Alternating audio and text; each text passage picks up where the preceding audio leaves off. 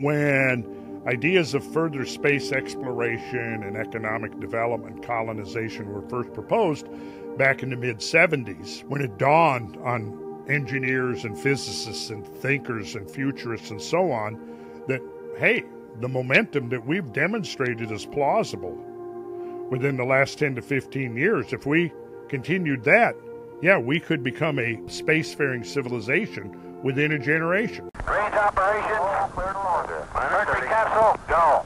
Colonel Edward White was the first American to walk in space.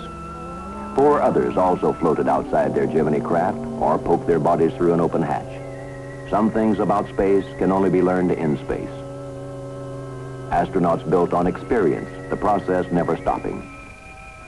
The skills of maneuvering, a tested worldwide recovery force and tracking network, making precise landings from orbit, proving man could live and work in space in weightlessness for as long as 2 weeks. Well, we didn't go that route, but a lot of the objections, and first learning about it, I became 100% an advocate for space, continuing our journeys into space.